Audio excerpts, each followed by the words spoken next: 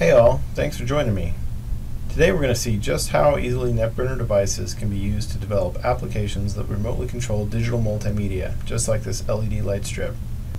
Best of all, this application will take advantage of existing, readily available mobile web technology, which means no special application development needed, just one application for all of your platforms. With this application, we can access our mobile-ready control panel from any desktop or mobile device. To change the animation, we just pick one from the list and hit the Set Animation button. That's really all there is to it. In the rest of this video, we will cover the basics of the project and point out some of the components of the hardware that you'll be working with. Okay, so here we have NB Eclipse, which is our IDE. As the name implies, it is based off of Eclipse. I went ahead and took the liberty of creating a demo project for us, LED strip demo. We have a lot of documentation online and resource materials that cover how to create projects and use NB Eclipse, as well as how to get your device connected and set up. So I don't want to bore you too much with those details. We're going to drop down our project and just take a look at the structure really quickly. We can see we have an HTML folder which has all of the resources that we are going to use for our application. You can see we have the CSS files, some JavaScript files. We have a range slider library that was written by Andre Ruffert. And then we also have one single page for the control panel to our application. We have a few classes here that we'll talk about briefly, but we're going to go ahead and get started in main.cpp. This is where all of the initial magic happens. I also want to point out to you just how easy it is to get a network device up and running with NetBurner's libraries. Really all we need to get going is this function, init with web. It sets up the IP stack, prepares the device for network communications. If the device has a static IP address in its configuration record, it will use that. Otherwise, it will contact the DHCP server and get one for you. We're going to go ahead and skip these two lines and jump down here to register post.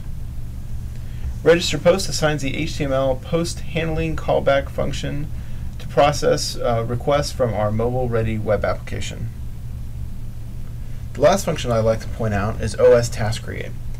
It allows us to easily create multiple tasks within our application so that we can handle user input independently from running data to the LED strip.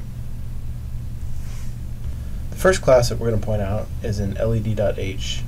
It stores all of the color information for each of the LEDs on our strip. Next, we'll take a look at the LED strip class, which is in ledstrip.h. In addition to maintaining the list of LEDs, it also maintains which animation is currently being displayed on the strip itself, as well as all logic for each of the animations. Next, we're going to look at Spi Interface. Spi Interface is just a little class we have set up so that we can easily write data directly to the LED strip using the SPI module. Let's take a look at web.cpp. This is where we actually handle the post requests that are sent from the client. Finally, we're just going to go ahead and do a build, make sure it works. Next, we'll go ahead and open up a browser, put in our IP address, and let's check out some of these animations. Let's go ahead and do a red Knight Rider. See how that looks. Oh, seems to be good. I'm actually a big fan of the twinkle animation. So we're going to do a little purple. Alright. And then we can see some of these down here don't actually set the LED values, they're just random. So let's see what that looks like.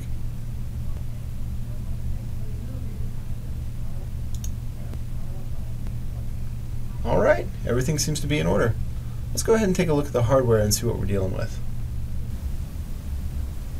Okay, so our setup has three main components. The first and most obvious is the LED strip, which is where all the sparkly lights happen. The second is our module. We're using the mod 54417. This is where all of the processing power takes place, all of the network communications, all of our memory is stored.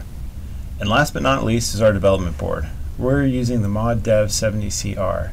This is what hosts the module, allows us to provide power to the module. We can have serial input and output if we wish, and we can also access all of the pins on the module. Speaking of pins, let's go ahead and see what we're hooking into here. First we have our ground wires. We have one ground wire that is connected directly to the power source for the LED strip. The second is connected to the LED strip itself. The next two wires are used to send SPI data from the module to the LED strip. We have a black data line and a yellow clock line. That about wraps it up for the hardware as well as our demo. Thanks for watching and have fun.